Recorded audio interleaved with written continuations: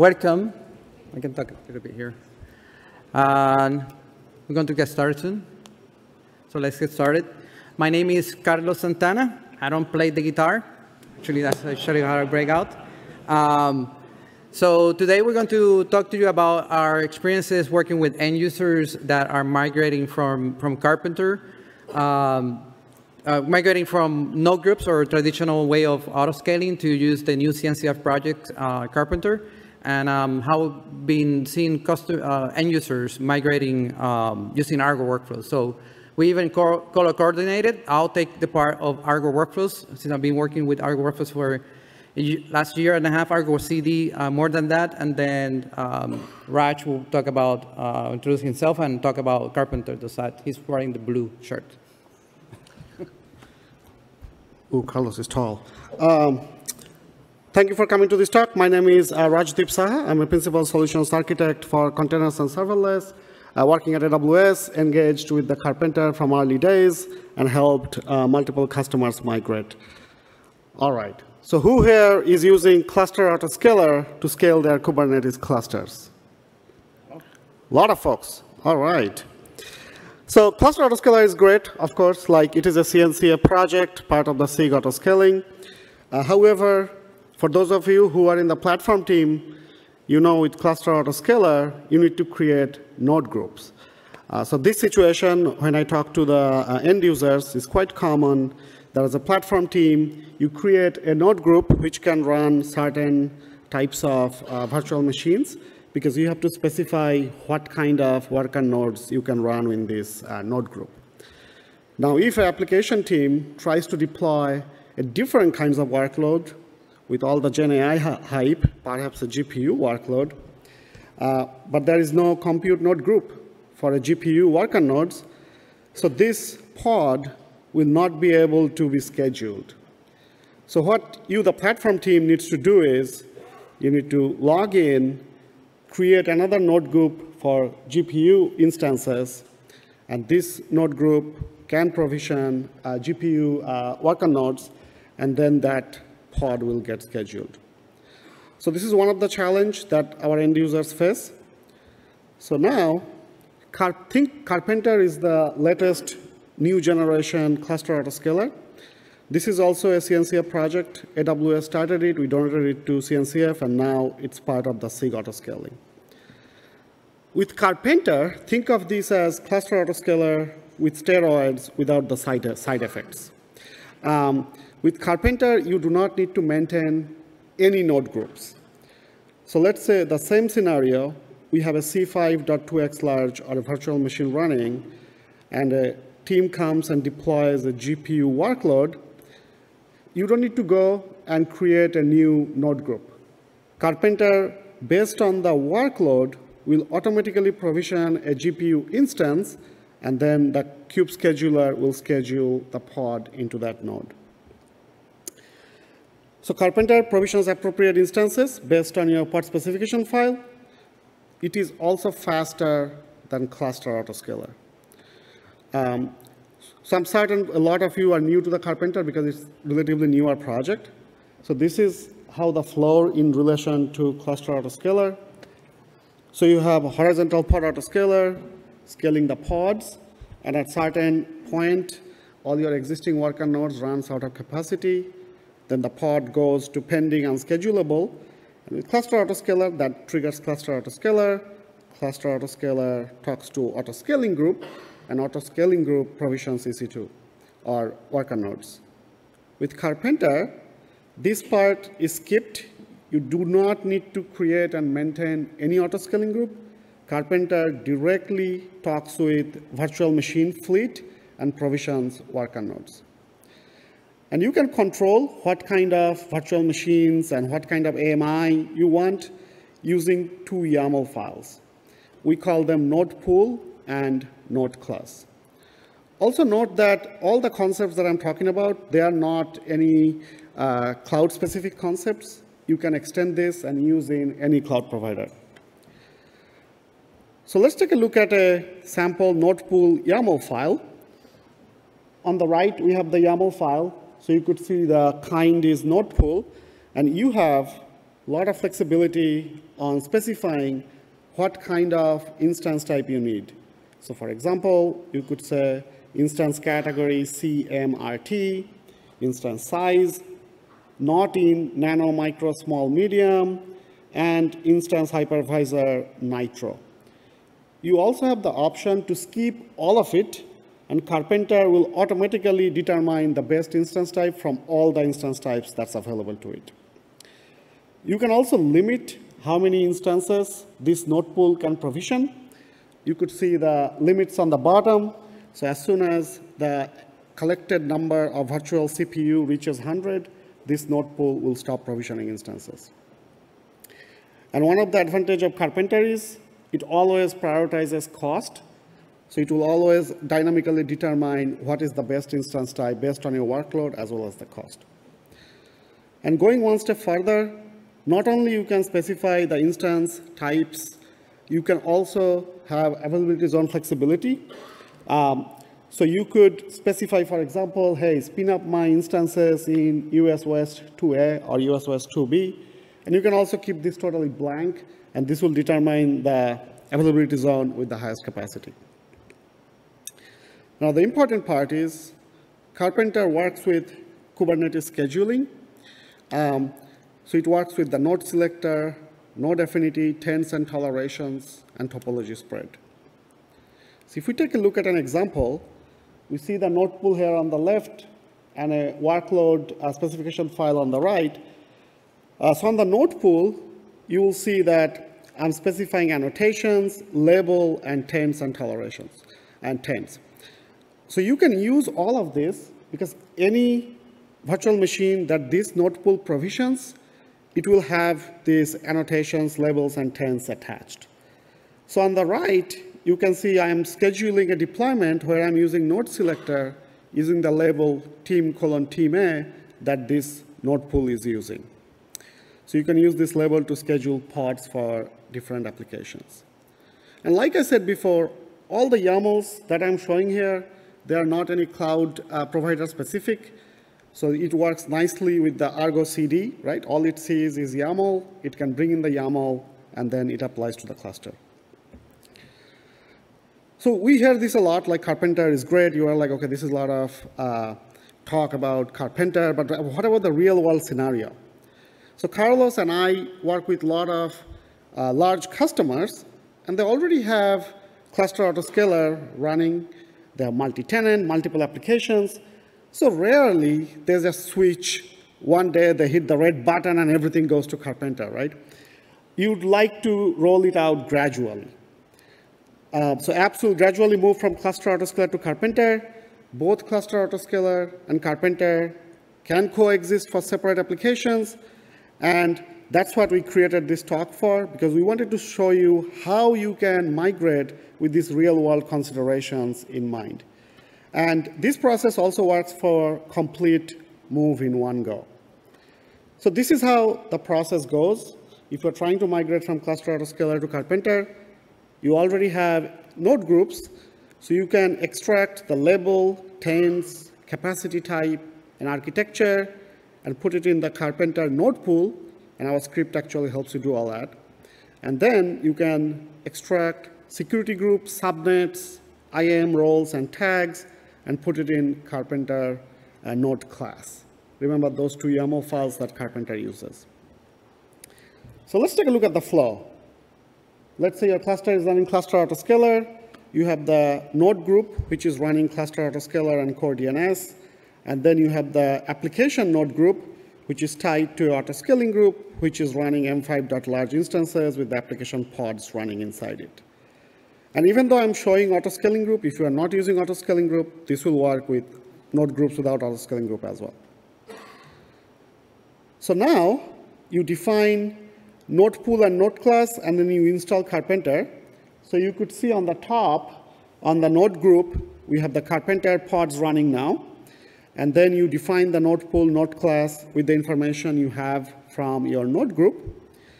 And then you set the desired and minimum size to 0. This is all in one go.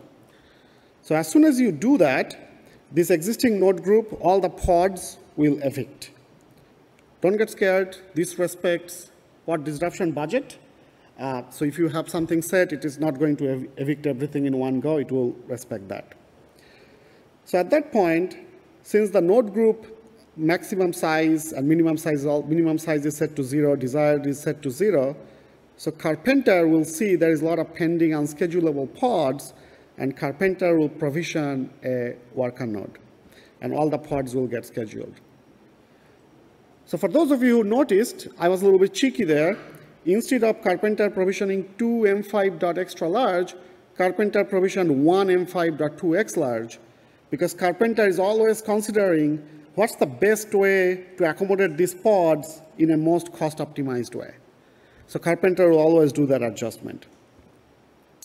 All right, and after everything is migrated, you can delete the node group and the autoscaling group. Now, what if you want to do gradual node group migration? That's fine as well. Instead of setting everything to 0, you set desired min max to a reduced number. And in that case, some pods will get evicted. Again, they will all respect pod disruption budget.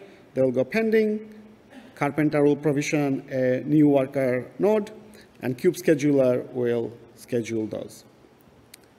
And then when everything is migrated, you can delete the autoscaling group and the node group.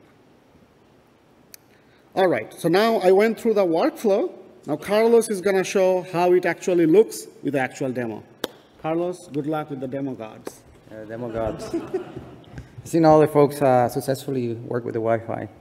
So let's switch to one of the scenarios that we use for this talk. And the idea is for, as a platform team, see if Argo Workflow is up and running.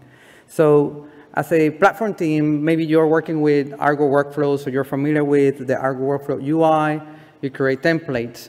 But when we are in the situations with end users, they have organizations and teams that are using this cluster. So it's not in their power to just one day say, next week, we're going to migrate every cluster.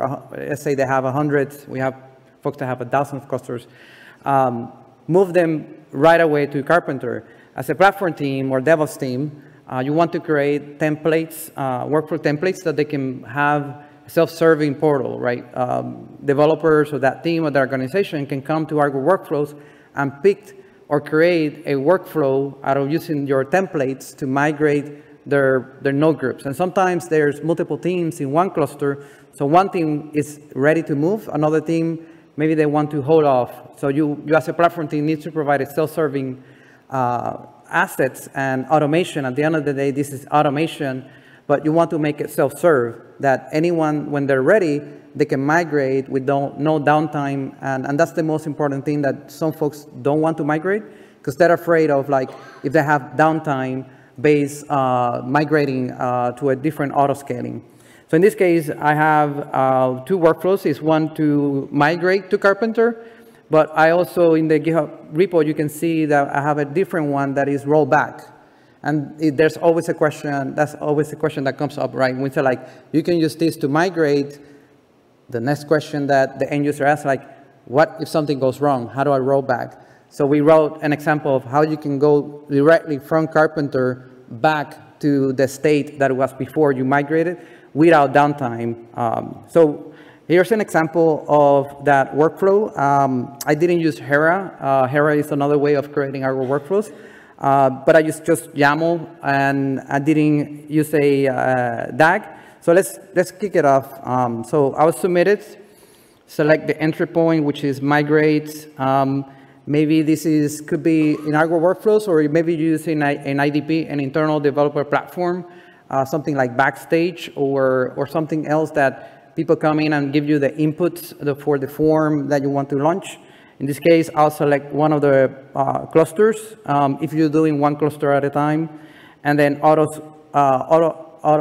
Cluster Autoscaler, if you want to just like reduce it to 0 because you don't want to have waste, or you want to keep it running because there might be other teams in the cluster using it. So in this case, I'll take it down and then submit it, and then I'll show a little bit of the YAML. So in this case, I'm using a combination of, I'm using Python SDKs to talk to the AWS, to the cloud provider, to get the number of node groups, extract that information that Raj was explaining. So in this case, this function here, workflow, was getting the output. So the output is a list of the node groups that I found in the cluster. So in this case, I have 10 teams, each one with their node group. And then I did a fan out in here, so you can see. Let me see how do I close this. So this is the fan out. Demo gods are working on my side. So they're migrating. So I'm extracting all the metadata of these node groups, and I want to create equivalent Karpenter node pools and Karpenter objects. And this is a migration of one-to-one. Like a lot of end users don't want to like risk it, right? Because these are production clusters that are like handling our taxes and public sector finance. So they just want to move to the new technology and then optimize to get advantages of consolidating of the resources and pick the right instance. But in this case, it's an example, it's a safe way of migrating. So this function here, let's see if we can find the logs should be here. And then these tasks are running in Karpenter. So the Argo workflows are running in Karpenter. And so in this case, I was able to create a node class.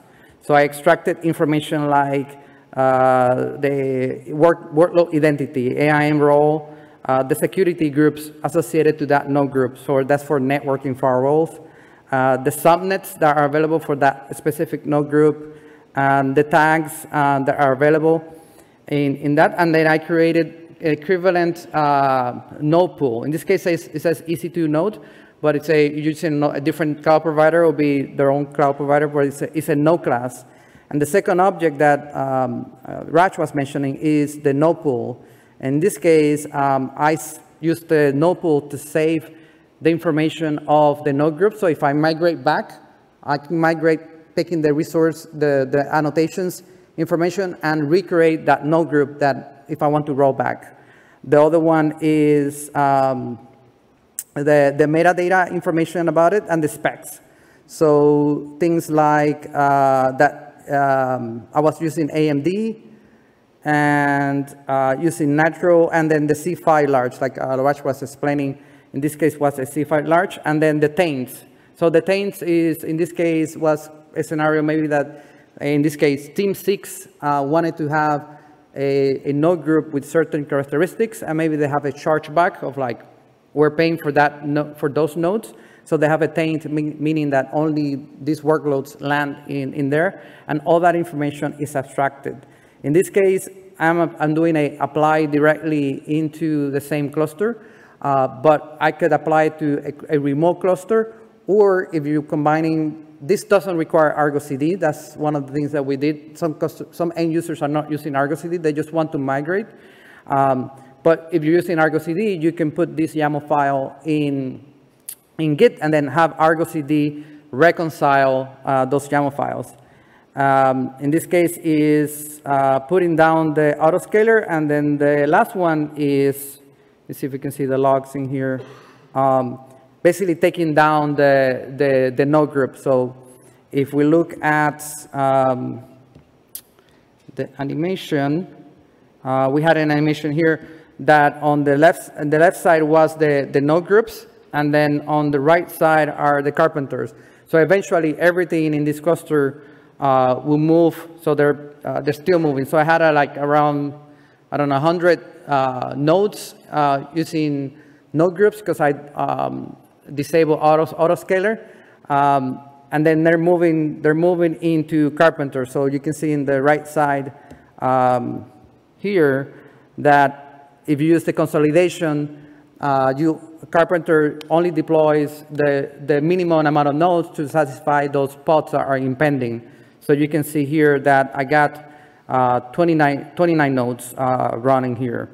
And all the information is in the GitHub repo if you want to recreate it, and also the assets to do that. But the key aspect is Argo Workflows we have seen that is becoming kind of like the automation tool for platform engineering have been used for a lot for AI and ML, But Kubernetes being 10 years old this year in 2024, is going through the maturity that actually the APIs are being deprecated or removed. So we have seen Argo Workflows also being used for clusters upgrades, upgrading APIs, upgrading the whole cluster API, using a managed Kubernetes cluster like in a cloud provider or your own.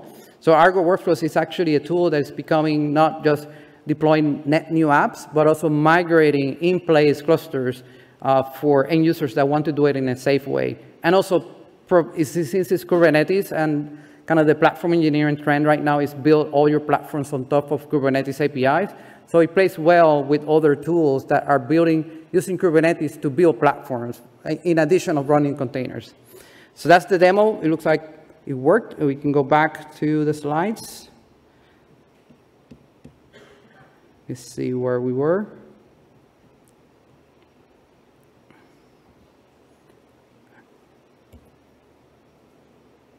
And this is the QR code for the GitHub repo. Is under the GitHub Bridge GitHub organization. There are other examples there. The whole example was deployed through Argo CD, so you can just do a, in this case, I think we're using Terraform. So Terraform apply will create kind of a small cluster, the control plane, Argo Workflows, Karpenter, all the controllers are running in a ephemeral nodes called Fargate. And then everything else is running in node groups, and then you can run the workflow to migrate. So give us feedback, check out the GitHub. Want to say last word? Or we'll be here a week? Yes, we'll be on the AWS booth, so come by. We have more Karpenter demos. If you have more questions on Karpenter, happy to answer any question there as well. Yeah. Okay.